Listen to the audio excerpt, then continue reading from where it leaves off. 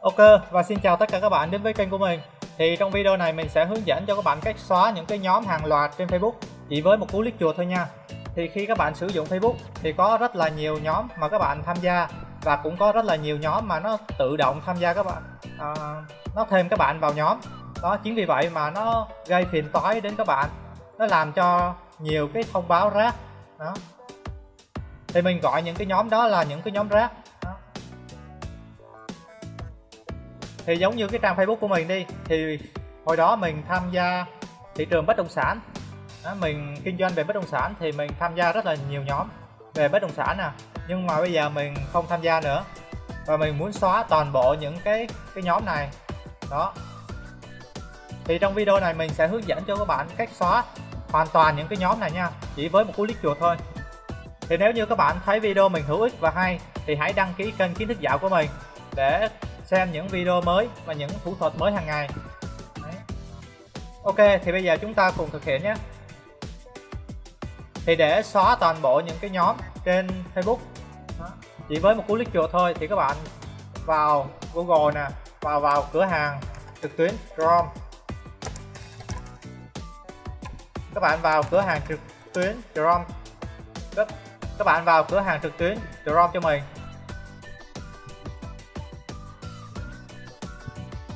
Sau đó các bạn nhập cho mình một cái tiện ích mang tên là Toolkit for Facebook. Đó, các bạn tìm cái từ khóa như vậy. Thì đây là cái ứng dụng của nó các bạn. Thì các bạn chỉ cần click vào thêm tiện ích vào Chrome nè, thêm tiện ích nè, và chờ cho nó cài đặt. Nó cũng cài đặt nhanh thôi.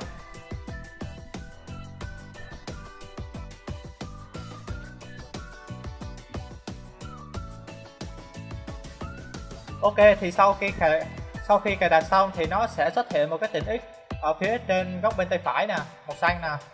Đó, bây giờ các bạn chỉ cần vào cái trang Facebook của các bạn.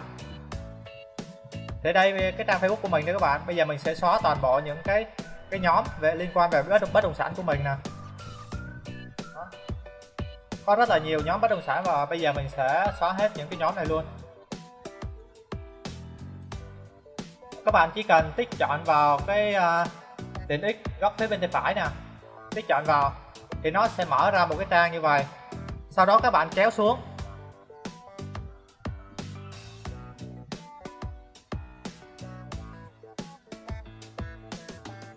các bạn tìm cho mình cái dòng là Live Multi All Facebook Group nè.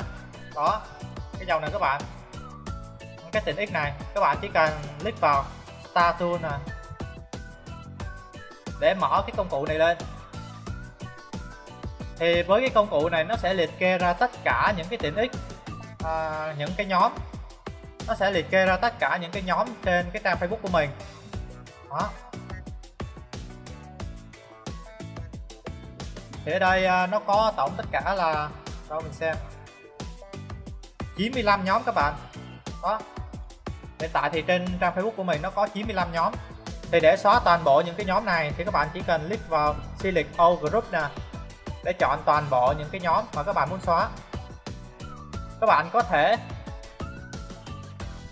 chọn những cái nhóm mà các bạn không muốn xóa bằng cách là tắt nó đi. Đó. Các bạn chỉ cần tắt những cái nhóm mà các bạn không muốn xóa đi.